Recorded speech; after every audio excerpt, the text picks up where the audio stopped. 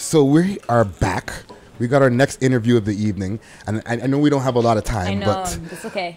You know, it's a rare thing that we get to get an R&B singer in the building. You know what I'm saying? Or an R&B, you know what I mean? Or an R&B star. You know what I'm saying? Well, thanks. I know, bitch. So we got Surauchie in the building. Be your wife. Give me a little time, a little time. Yes, you know yes, I mean? You said it right. Hey, So yes. Hey. And you know, she brought guests with her, Angel. You know what I mean? He got the sauced up fur going on. You know what I'm saying? And we got Rolexy.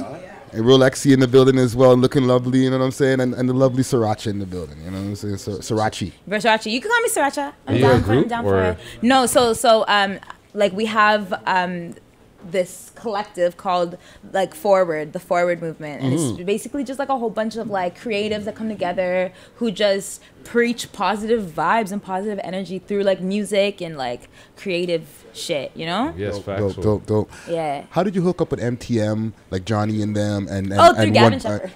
Shout out to my homeboy. Okay. Bravo in the corner. Yes. Yeah, yo. So you're signed to One Public.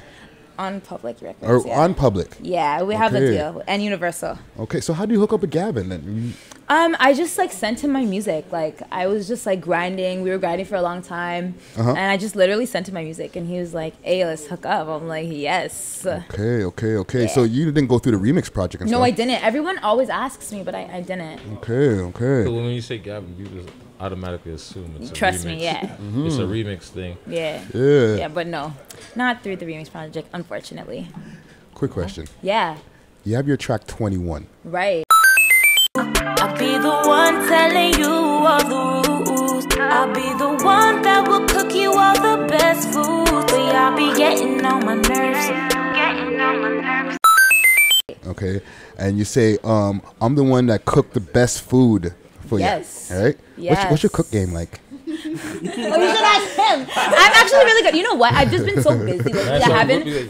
I've been so busy lately. I haven't cooked much, but like I can do a little something, you know what I'm saying? Yeah. No, I like right now, as of right now, because like music's like taking off and like we've been so busy. I've been eating like a lot of really bad food, but like I can cook really good. Like I could cook really, really good. What's your favorite? Listen, I'm really good at just like I'm really good at making curry because I'm half Indian, right? So but half East Indian from India. Yeah. So like I grew up eating just a lot of like curry, like the typical curry, and like what's the thing that my grandma gets? What is that thing called? Biryani. Biryani. I can make all that shit, but I love curry.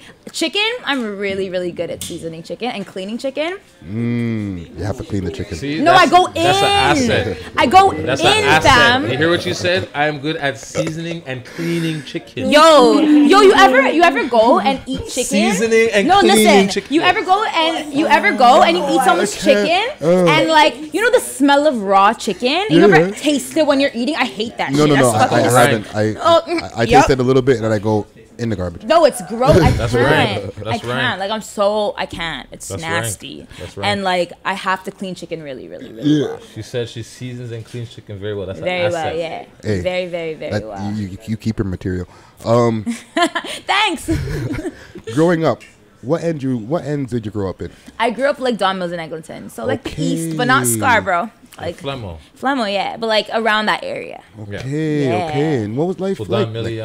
It was like I was secluded. My mom never let me go outside, so like I got picked up and dropped to school every day. Like I took the bus for the first time when I was like 15. Okay.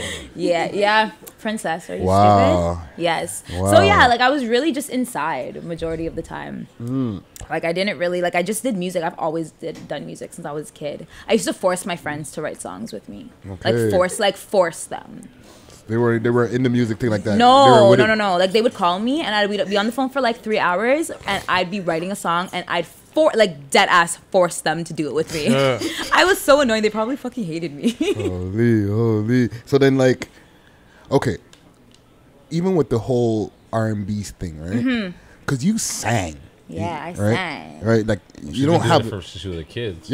Yeah. You don't have like a bunch of auto tune wetting up your voice and all that. Nah, so I don't how like do it. you get your music through to the people with all this regular shit that's going on? I feel like just the lane that I'm trying to go in is a different lane from like the urban crowd. Like just based on the shows that I've performed at already, the urban crowd doesn't get much of, I don't get much of a big response from the urban crowd as opposed to like the little white kids, you know? Dope. Like that's basically the crowd I'm trying to tackle. Like through my music and through like I just released a song sometimes 2 days ago or 3 days ago, and it's super vulnerable, super like soulful, and I have a lot of music to follow back on that. And I feel like in my music I try to keep it as like raw and as authentic as possible, because you don't hear that shit nowadays. People are just talking a whole bunch of bullshit in their music. I tried to keep it super real, you know? And I'm over it. I feel like a lot of people's music don't have any real substance.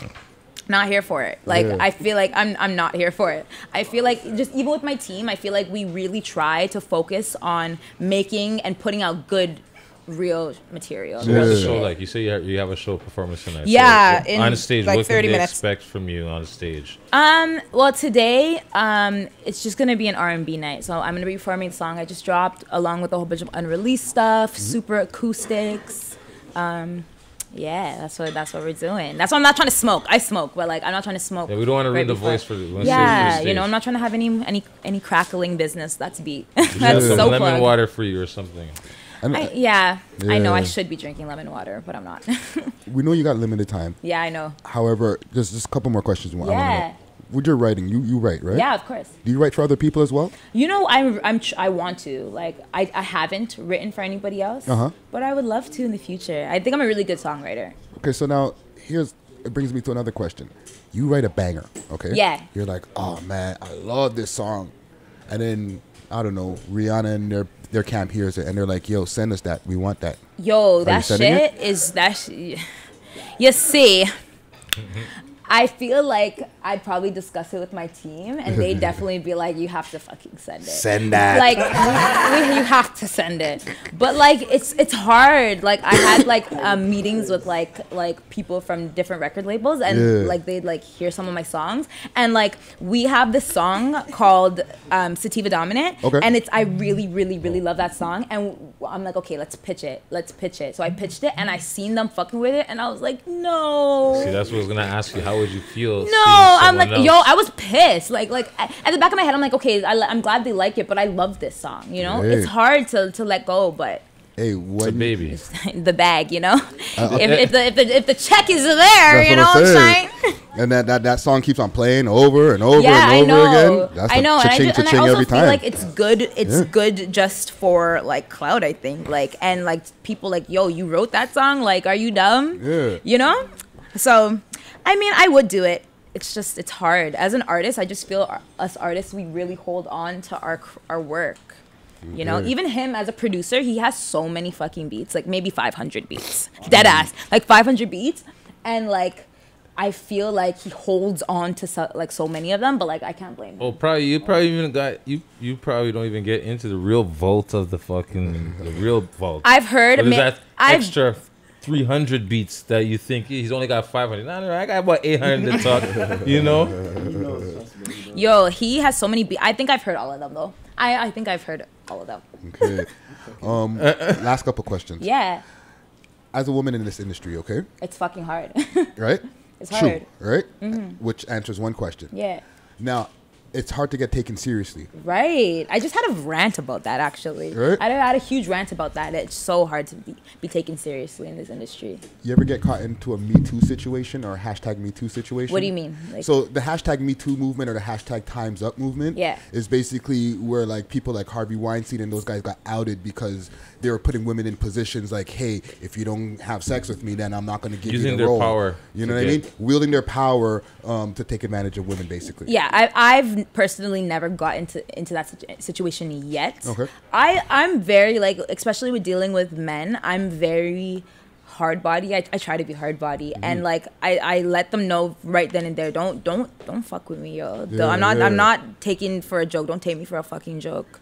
Okay. Don't take me for a joke, nigga. Hey.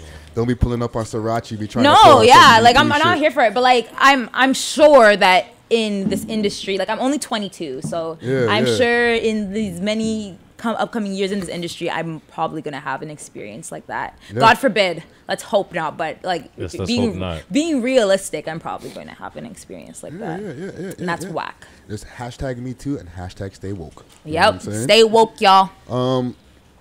What do you want to do outside of music? I like music is my baby, right? So like after I make like a bigger name for myself, I just want to like invest in shit. We have like a whole plan of like shit we want to do. Like I want to have like a curly hair product.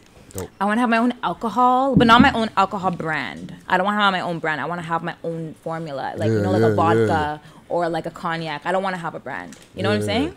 So like that's Tequila. Yeah, like a tequila. Yeah, exactly. I don't want to have like a drink, like how like Surauchie's vodka, right? And like what's the Drake's one? Virginia Black. What is that? Cognac? Black. I think it's a whiskey. Oh, it's a whiskey. Yeah. So I want to have the substance that's in other drinks. Okay. So that's my goals. Like I have obviously I want to like invest in property and shit, and I'm a businesswoman, yo. Who knows what my little mind will come up with in the next couple of years. Man, I got so many questions for you, but I know. Oh my goodness, we need to reschedule like a longer. And we got other platforms. We might have you on the 6 Views. Yeah. We'll get to dice it up again. You know what I'm saying? Let's do this. Last question though. Yeah. What do you have coming up next? So like I said, I just dropped my song Sometimes with Universal and Public Records.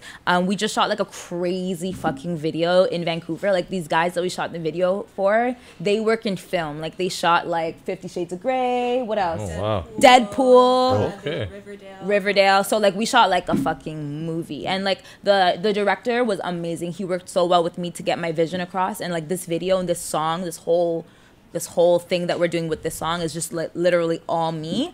And like the idea and like the message that I got behind the video is crazy. Like it's ridiculous. Like you have to stay tuned. Like it's crazy. Dope. We did some like underwater scenes. Like oh shit. Oh my god, it was so cold. Okay. But it's gonna be crazy. Like I'm really excited for it. Dope. Yeah. Dope.